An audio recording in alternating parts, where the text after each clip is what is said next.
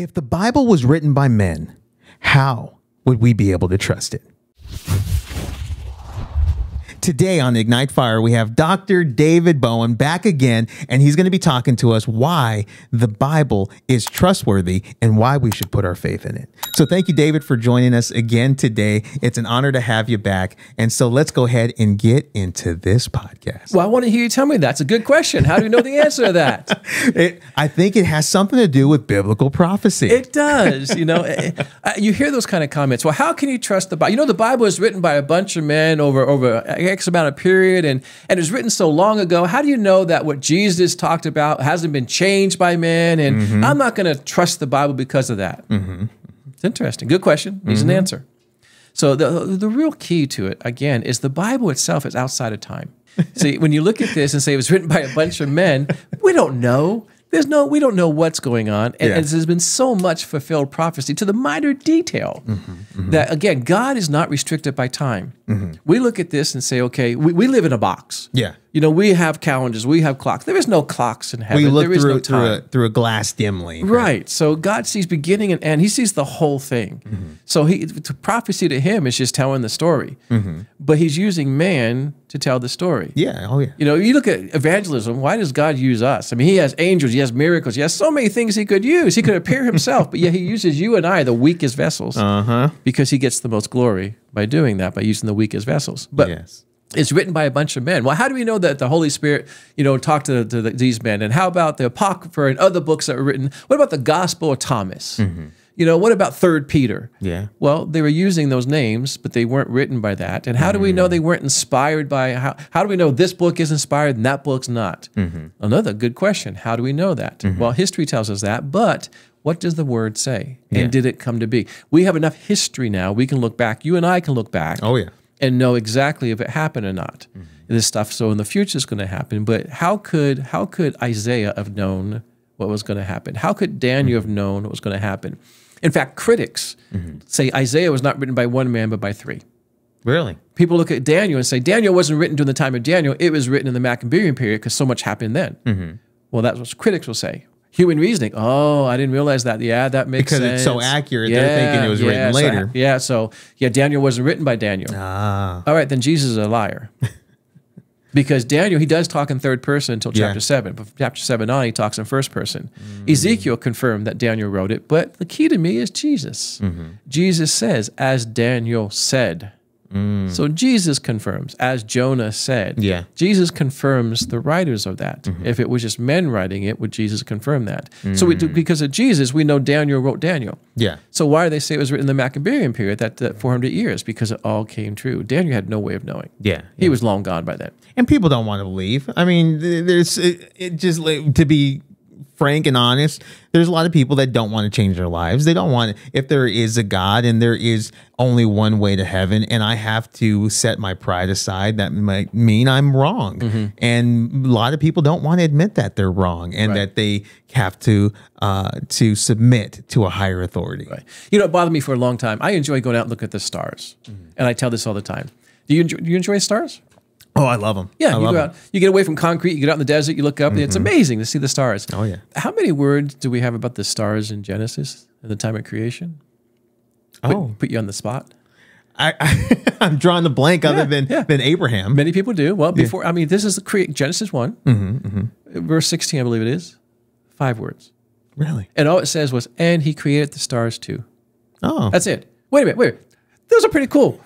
He creates them, he sustains them, you know, and all we get is he created them too. He created them too. And Psalms tells us he knows them by name. Yeah. He's named every star, you know, but yet we get 5 words. But then, I will deal with that. But then you start looking in the Torah, the first 5 books of the Bible, and you have chapter after chapter after chapter after chapter about the tabernacle. We know where it was, who could touch it, who couldn't touch it. We know what it was made out of. We know the dimensions. We know why. And then you get into the priesthood. We know everything about the priesthood. We know the garments he wore. We knew his calling. We knew with the family. And then you get into the Sabbath and the festivals. We know the time, the date. Why do we have chapter after chapter after chapter about the tabernacle, the priesthood, the sacrifice system? Do we care what kind of animal had to be sacrificed and when it had to be sacrificed? And why do we care about all that stuff? But I enjoy the stars, and I get 5 words. I know. I kind of fell asleep when I went through Leviticus and in class. I'm like, what are we doing here? But here's the answer. God cares about relationship. And it's all about relationship. Yeah. Because in the garden, when it's perfect, man sins, and sin separates us from God. Now, Breaks the relationship. So sinfulness and holiness cannot come together. So Moses go to Mount Sinai, and people think he just got the 10 Commandments. That's all he got. Well, no, he also got the sacrifice system, the priesthood, the tabernacle, because God's going to say, this is how you're going to come worship me. This is where you're going to come worship me, the tabernacle. This is when you're going to come worship me, the Sabbath and the festivals. This is who and how, the priesthood and the prophets and so on and so forth. I will speak to you through prophets. You will speak back to me through priest. So God gave him everything so that sinful man can come and worship a holy God. Without the tabernacle, without everything else, there is no way. And every aspect of it points towards Jesus. When you look at the tabernacle, what's inside of it? First of all, there's only one gate in. And we're told where all the tribes, all the clans were told to line up.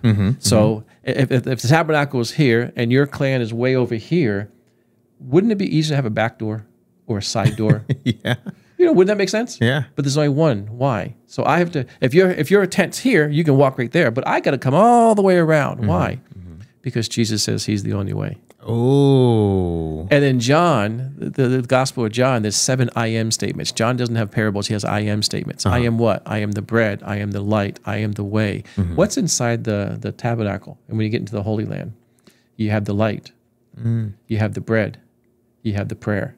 And the Holy of Holies is the curtain there. Where you can't get into the Holy of Holies. Jesus dies on the cross, and what happens? From top to bottom, meaning God opened it up. So you and I have access to that now. Yes. But everything in the tabernacle points to Jesus. Everything in the priesthood points to Jesus. Everything in the sacrifice points to Jesus. I ask people, Jesus' baptism. People, this dove. Everybody looks at the dove. Okay, he was baptized and the dove was there, right? Yeah. It's also a voice that came from heaven. Oh, yeah. Do you remember what it said?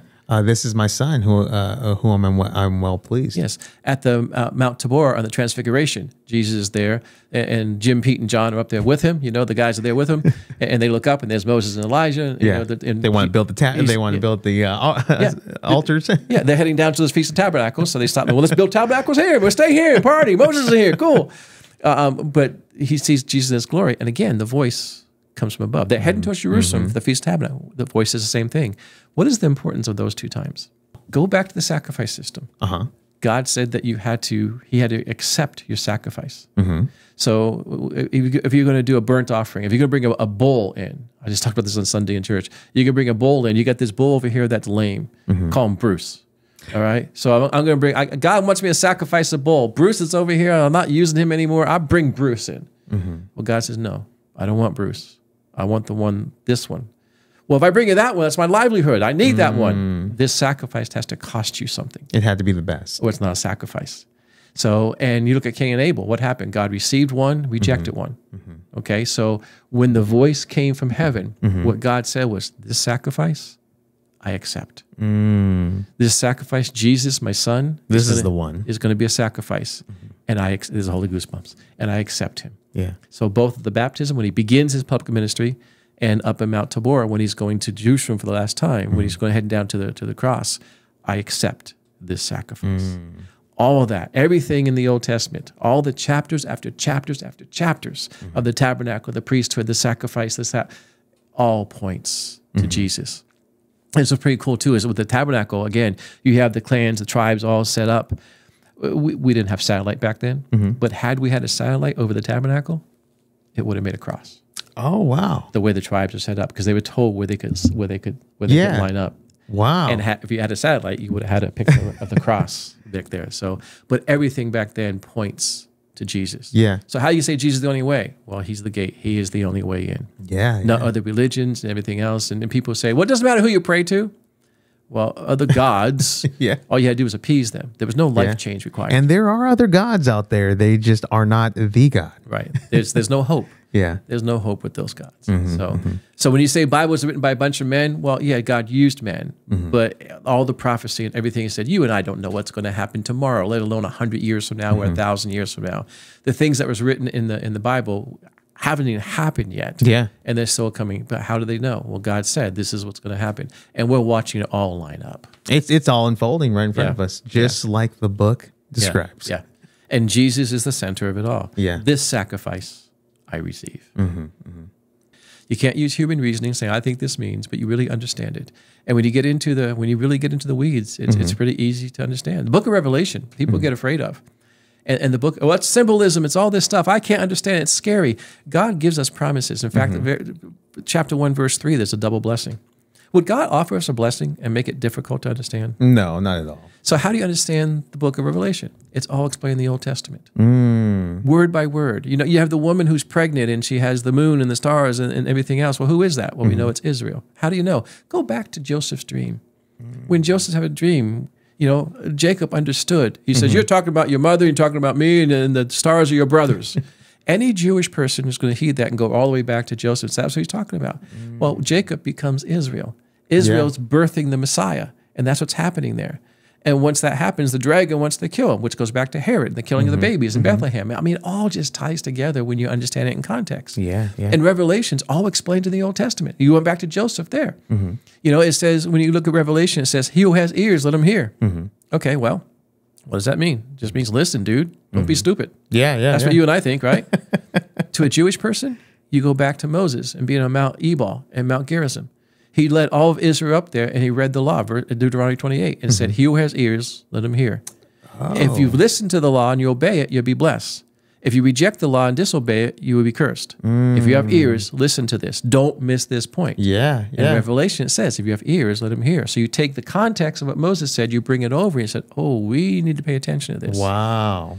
You know, you said, oh, how the mighty have fallen in the book of Revelation. What does that mean to you and I? You know, some Christians messed up or something happened. You know, some king did something. No, the Jewish ear is going to go back and say, King Saul. What did King Saul do? The Spirit left Saul because he sinned. And the cry was, oh, how the mighty have fallen.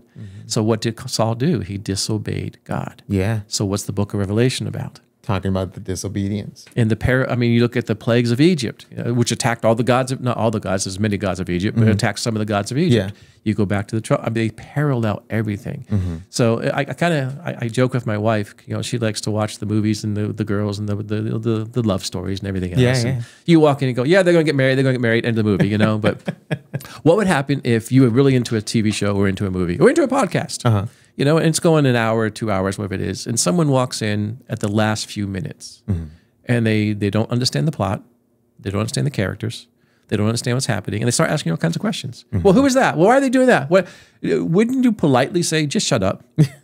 We'll talk about it later. Please. Step aside. Yeah, it's just stop. You know, you haven't, but yet you have to watch the whole movie to understand the end. We open the book of Revelation and want to understand it as it is without reading the rest of the Bible. Gotcha. And everything in Revelation is explained in great detail throughout the Old Testament. All the symbolism, everything else is there, and it's explained in the Old Testament. This is what this means. This is what this means. Daniel has dreams. With prophecy, oftentimes, well, prophecy is twofold. It's for the original audience, but it's also for a future audience. Yeah. And many times, all the prophet does, he will talk about what he sees. He might not even know what he's talking about. He's just speaking it. He needs an interpreter.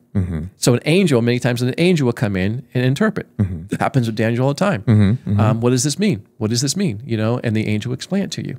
Now, you mentioned about being pre-tribulation or when going through the rapture. Well, another thing that really gets me is in the tribulation time. You know, John is brought into heaven, and we talk about Jesus being worthy. Well, why is he worthy? Well, he's the Messiah. He died for us. No, he's worthy because he could open the seals. He could break the seals. He could open the deed of the earth. But John's up there, and when we get to the fifth seal, all the martyrs. Oh yeah, yeah. We ask, who are they? When are we? Well, who are they? And the answer is, you know who they are. They came out of the tribulation period. He does not say they're the church.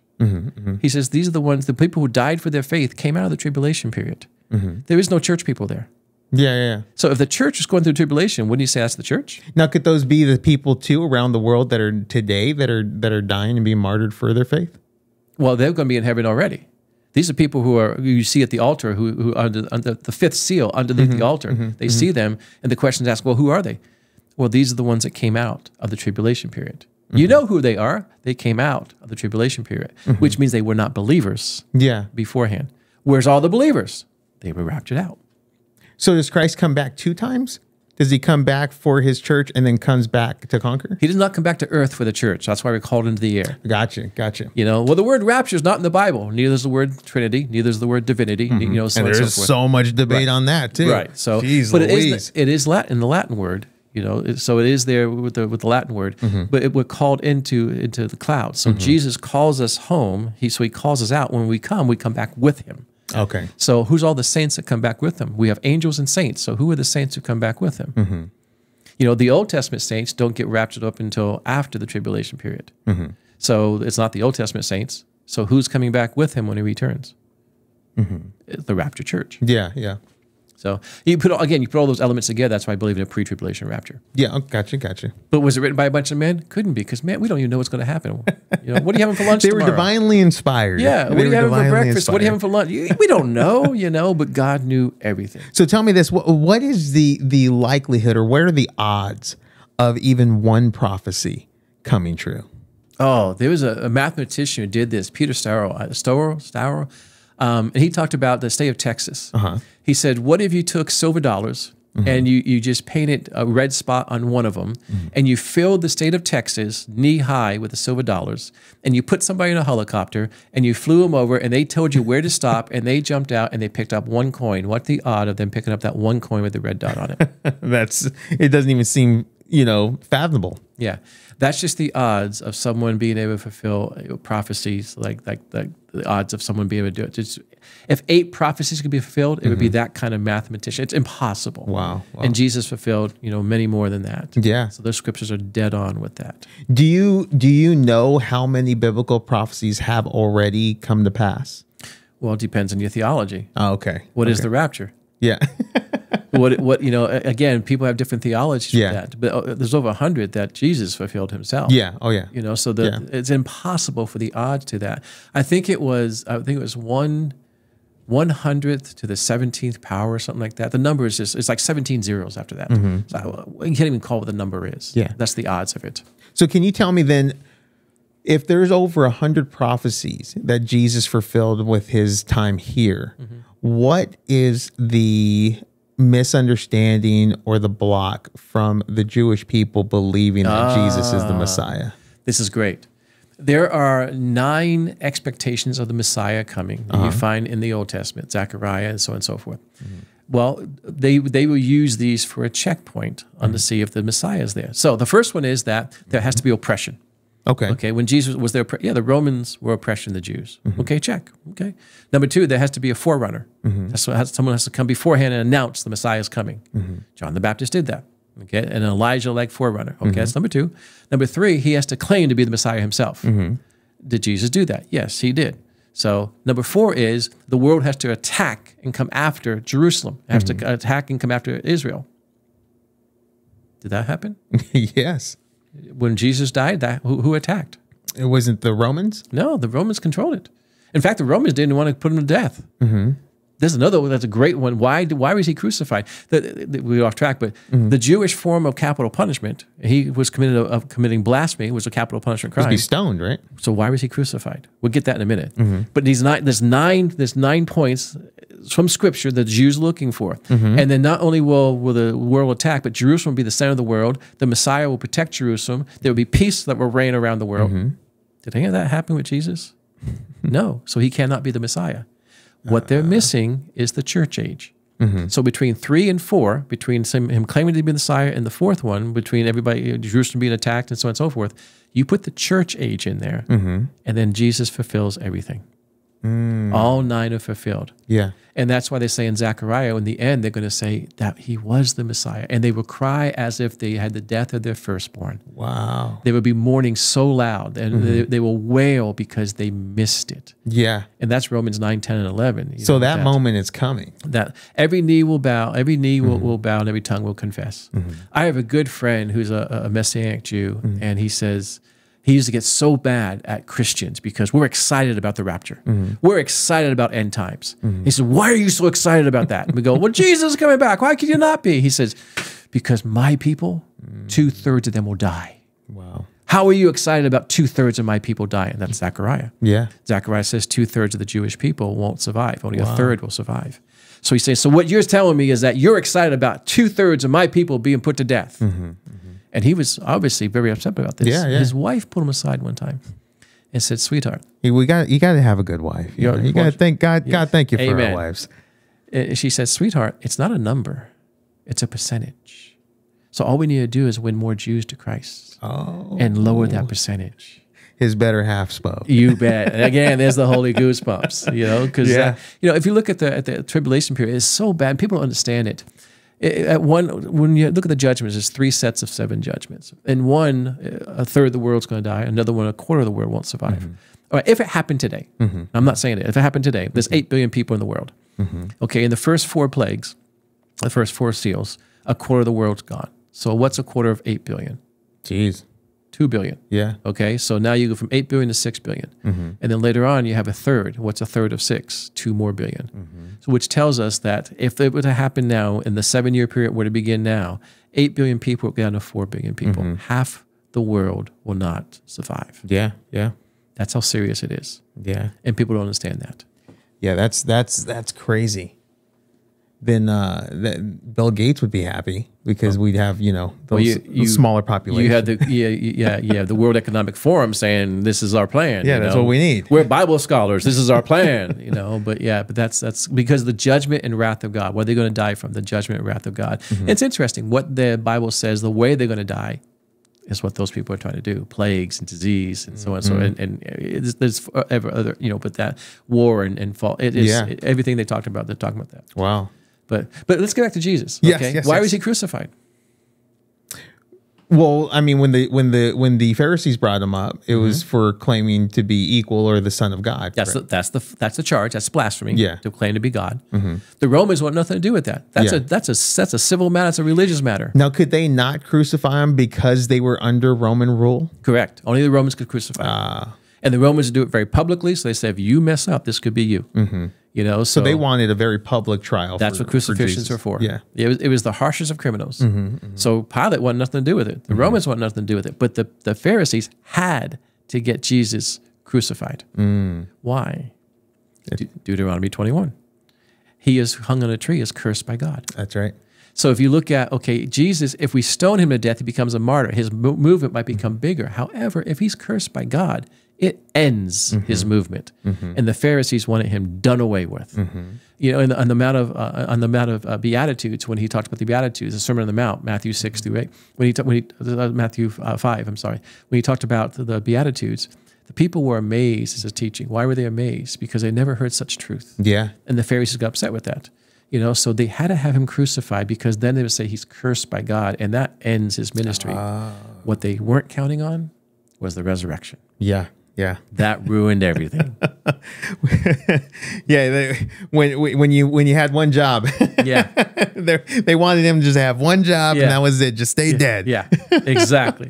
And the Romans are trying to do it, but but it goes back to Deuteronomy saying if you hung on a tree on a cross, you're cursed by God. That's actually one of my favorite scriptures in Galatians 3:13. Cursed is he who hangs on a tree. Yeah, which Paul repeats. Yeah.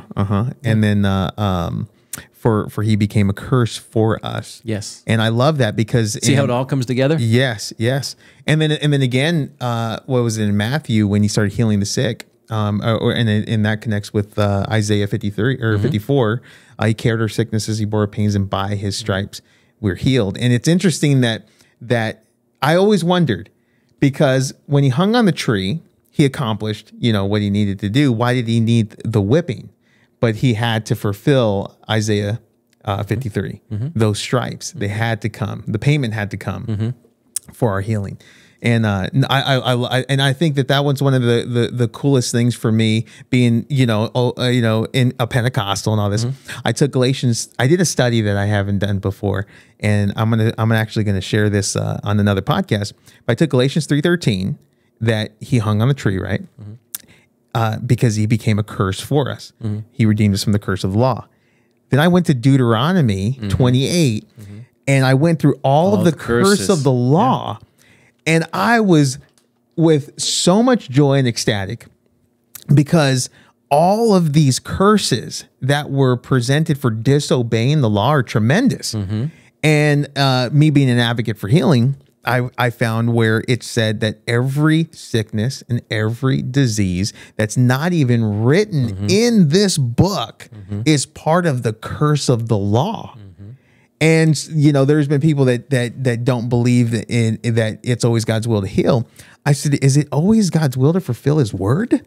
And they will say, yes. I said, look at Galatians 3:13. Now look at Deuteronomy 28 and tell me, what does that say? Jesus died to redeem us from that curse. And he brought us to himself. And that's been a cool study for myself. And so I love confirming scripture with scripture. Scripture interprets scripture. Yes. Yes. You know? I mean, how could Jesus be fully God and fully man? Which was he? And why both? Yeah. Yeah. You know, so he comes out of heaven. Could you imagine being in heaven when Jesus is there and have him leave? Where are you going? I'll be back. You know, what are you doing? You know, he can't leave. He comes to earth, and you know he's here 30 years or so, 33, whatever it was. Nothing in heaven time. You know, a minute and a second in heaven time. You know, but still.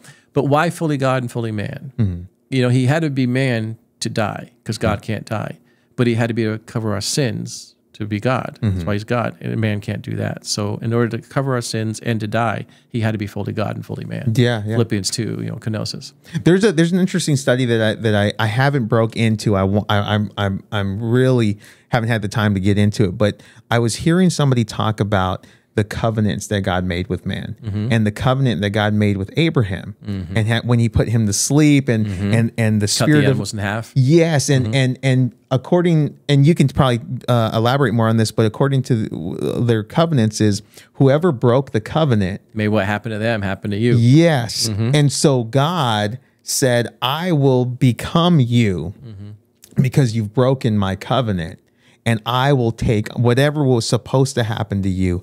I'll take it on for myself. Yeah, well, it's an unconditional covenant. I mean, Abraham had nothing to do with it. Yeah. So, and because of that, but God said, when you cut animals, you kill animals, cut them in half, and you walk, and the two partners would walk through it, and it said, if I break my word with you, my covenant is a promise. Yeah. If I break my promise, may what happened to me, what happened to them, happen to me. Yes, yes. But when he put Abraham to sleep, it was God's unconditional covenant. I mean, Abraham had no role in it. Yeah. You know, so, Okay. Yeah. And then so when Christ died on the cross, he was dying with that old covenant to give us a new covenant, which is better than the old. Yeah, Jeremiah 31. Yeah. Yes. Yeah. I just enjoy talking scripture, and okay, especially when people you can really get into it deep, and it becomes very clear. Yes, it's unconditional, and you cannot argue with it because it's like, wow, that's what that means. I never saw that before.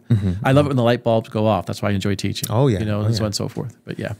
I like it when my light bulb goes on because it's a tremendous deal for me when I'm like, oh, okay, that makes sense now. Yeah. So thank you. A couple of those have gone on today in my mind, and I hope that has happened to you, those who are watching. And guys, if you guys have any comments, any questions, go ahead and leave those down in the comment section of this video. Don't forget to like, subscribe, hit the notification button, and go ahead and check out the description. We're going to have all the links for Dr. David in the description, so that way you guys can follow him and check out his stuff. He's a tremendous teacher, and just like the light bulb has gone on in my head, I know that it will do that same for you. So guys, go ahead and interact with us. And until next time, we love you. God loves you, and God bless. God bless you.